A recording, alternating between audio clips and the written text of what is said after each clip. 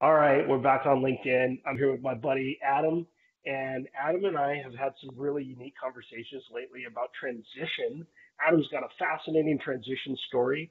He's got a great blog and podcast where he talks about transition in a very kind of a different way that we've not talked about before on this on our posts here. If you've been following along for the folks that are reading along from LinkedIn, you're talking about Leo to CEO, and that's a little bit different than we've been talking about going into private sector, getting into corporate security, and finding that role working for somebody else. But that's not what kind of. Not only do you talk about that, this is what happened to you. You were you worked for the sheriff's department, and if Yep. you can elaborate on that and how that worked out and how that transition happened, and the position that you were put in, and you really had to be innovative and you had to um, figure this thing out kind of on your own. But it's a fascinating story. I'll let you tell it. Yeah, absolutely, Scott. And first, thanks for having me on the show.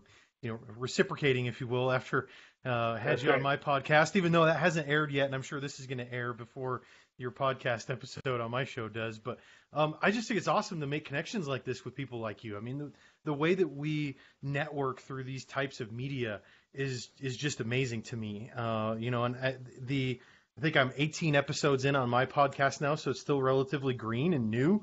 And yet I've had the opportunity to network and connect with so many people that are like-minded in this, and especially in this concept about what it looks like to transition out of law enforcement. And so it's good to connect with you, and thanks for having me on. So like you said, I left my law enforcement career, would have been 2.5 years ago now, and I actually formally retired. I have an ID card to prove it, and I retired as undersheriff. So I was second in command, of the sheriff's office, but I was a politically appointed position. And so when I took that position, I knew that there was risk associated with that. There's not that same sense of I can weather the changes of a political atmosphere. But I felt like that was what I was being called to do when I was asked to take that position. I've always enjoyed leadership.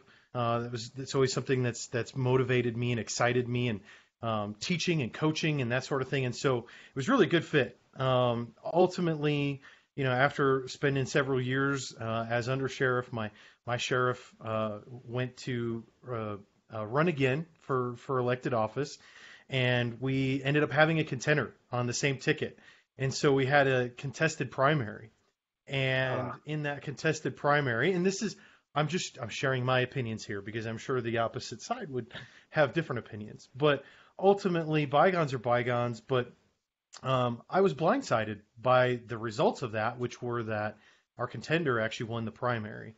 And in hindsight, looking back and with all the communication I've had since then of people asking me if I was going to run for sheriff, this next go around, I feel like things.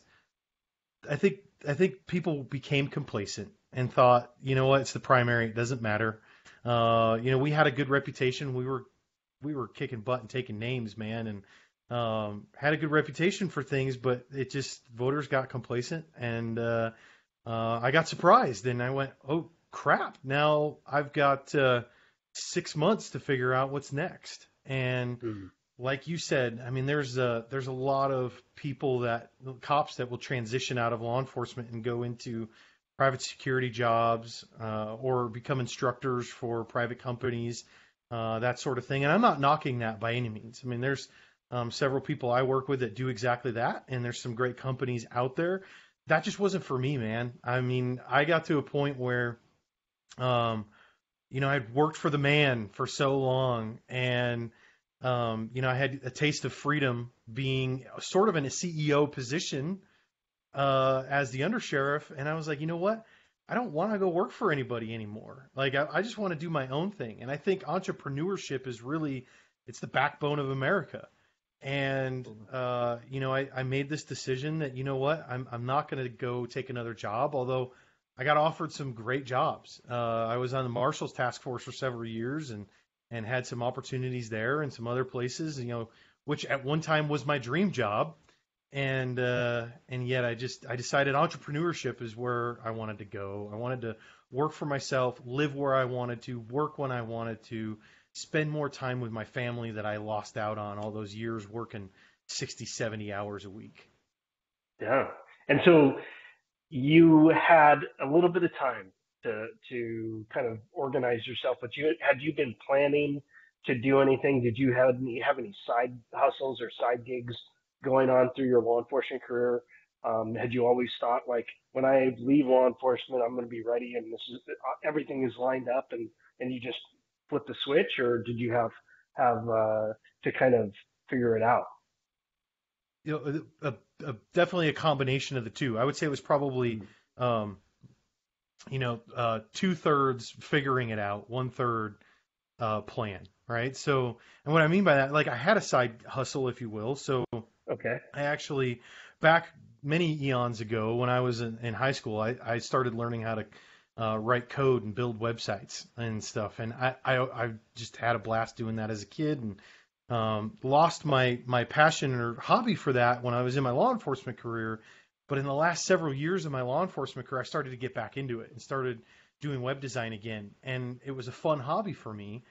And some people started to take recognition that I could do that and started hiring me to do some gigs. And so I was kind of side hustling a little bit, doing website design for some people. And but that actually wasn't what I thought I was going to go into. Like, so Okay. one of the things I loved the most when I was in my law enforcement career was interview and interrogation. And I was a certified CVSA examiner, a voice stress analyzer. And my plan was to actually start a consulting business doing CVSA exams for attorneys. And I did that right out of the gate. That's what I started doing. But I found myself driving all over Timbuktu all the time to go, to attorneys' offices, and there's just a bunch of headache and hassle, and it felt like it wasn't freeing like I thought it was. And in the meantime, the demand that people were asking me to help them out with marketing and website stuff started to increase, and I ultimately realized I could make more money doing that than I could doing this consulting work. And it was far less impact on me. I don't have to, most of the time I work from home. I set my own hours. I can work in the middle of the night if I want to. I can, whatever I want to do. And so ultimately there just came a point of reckoning like 6 months in where I was like, you know what? I got to kill that business and I'm just going to go all in over here. And even that has been a major evolution and a lot of lessons learned, both good and bad, in the process of that. Well, and I think that's the message that I want to leave our viewers with is that to stay involved in something that may be a little different than your law enforcement career. And hobbies are great ways to do that. And if you can find that you're doing something that you really enjoy, that isn't law enforcement when you don't have that opportunity anymore, then I think that's a great way to pivot. You took something that you really enjoyed doing and you pivoted that off, and now and you're doing a lot of great things with it. And if we could get more folks to be thinking about entrepreneurship, is there one thing before we run out of time here? LinkedIn keeps us 10 minutes. Is there one key thing that you would say for people to be thinking about in regards to entrepreneurship? I would say the one I'll even say this was a mistake that I made that I would and I try to encourage people to do for my podcast when we're talking about this very thing is that, and it's kind of a dorky thing, and everybody's going to roll their eyes and be like, I don't want to do that, but seriously, I'm telling you, whether you have any intention of actually starting a business or not, or even leaving your law enforcement career, have an idea and put that idea into some form of writing.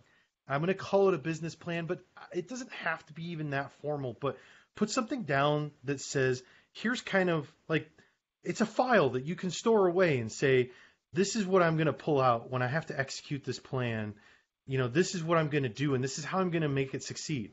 I wish I had done that, because had I done that in advance of leaving my law enforcement career and having to make that decision, I feel like maybe I would have recognized sooner rather than later that initial business plan I had wasn't really going to be the ideal scenario for me. And maybe I would have eliminated that wasted 6 months that I spent on that business before going into what I'm doing now full time. And so it just have a file on backup. Just put something in writing, write it down. This is what I'm going to do. This is how I'm going to accomplish it. This is how I'm going to fund it. This is who my target audience is going to be, and this is generally how much I'm going to charge for it. Like just write those things down. I love it. And stay tuned for more information from Adam. We'll have this conversation. Keep it going.